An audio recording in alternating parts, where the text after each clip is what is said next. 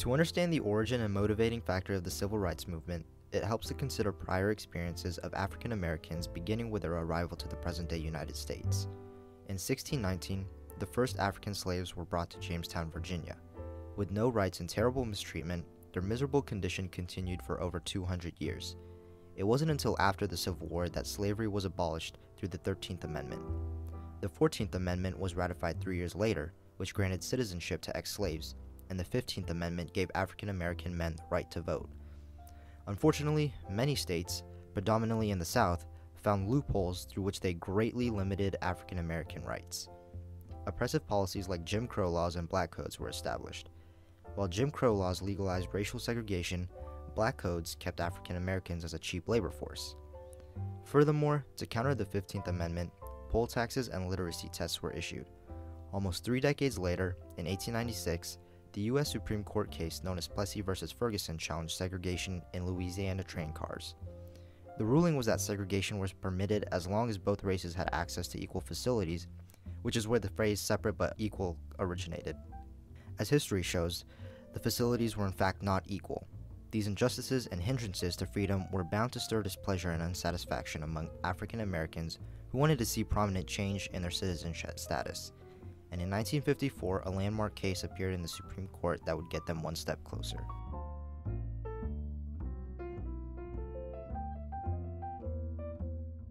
In Topeka, Kansas, a man named Oliver Brown wanted his daughter to attend an all-white elementary school.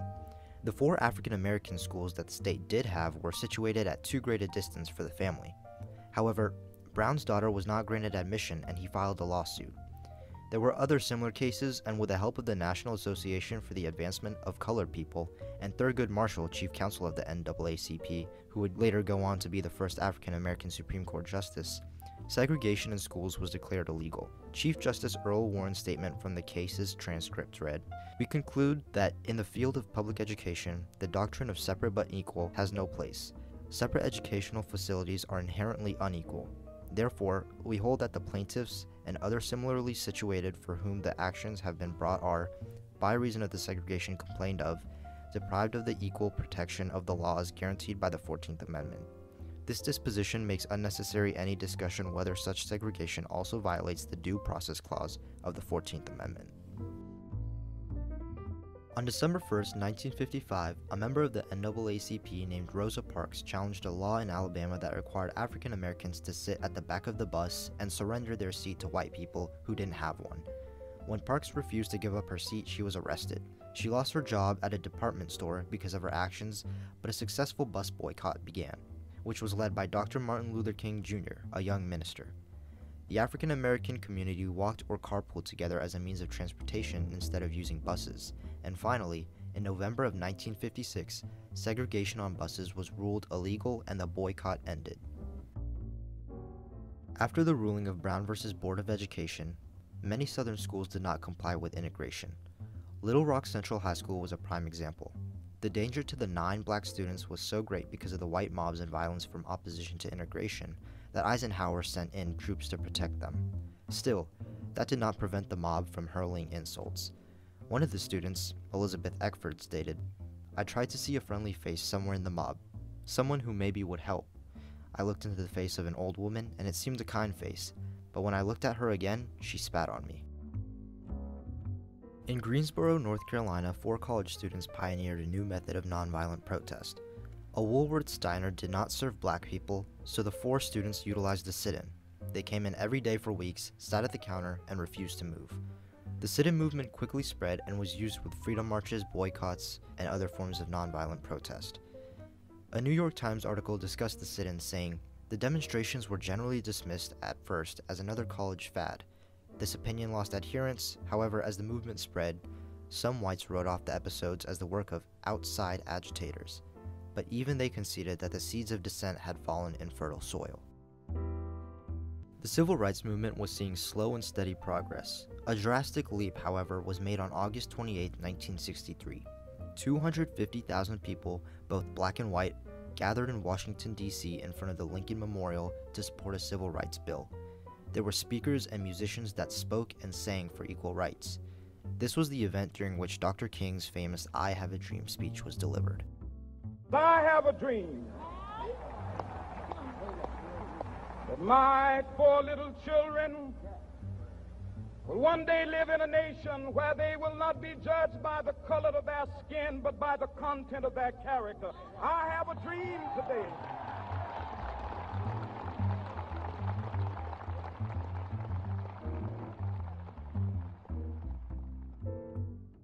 In the summer of 1964, the Congress of Racial Equality and the Student Nonviolent Coordinating Committee, which was a college civil rights organization, organized Freedom Summer. More than 700 whites were trained to help African Americans register to vote in Mississippi. Freedom schools were established in which African Americans were taught reading and writing. The white volunteers that stayed with African American families were beaten, harassed, and arrested, and the results of the program were underwhelming. 17,000 African Americans tried to register, but only 1,600 actually became voters. But they felt a new sense of pride and strength. That same year, the Civil Rights Act of 1964 was approved by President Johnson as a result of the March on Washington. It did not come easy, though. The bill was argued over for 80 days in Congress. It is considered the most important civil rights law in U.S. history.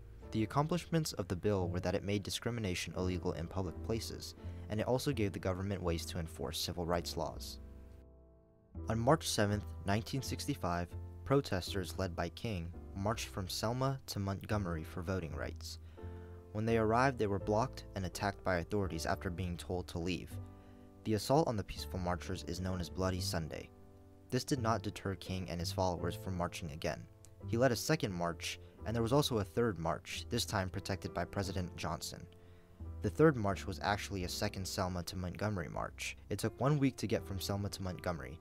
Unfortunately, like previous events, the protesters were met with resistance, and a volunteer was shot and killed by a KKK member. Ultimately, the goal of the marches was achieved.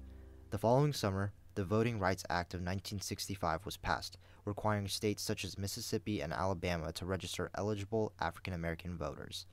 This caused voting numbers within the African American community to skyrocket in the South. African Americans no longer had to face challenges like poll taxes and literacy tests like they did when the 15th Amendment was passed.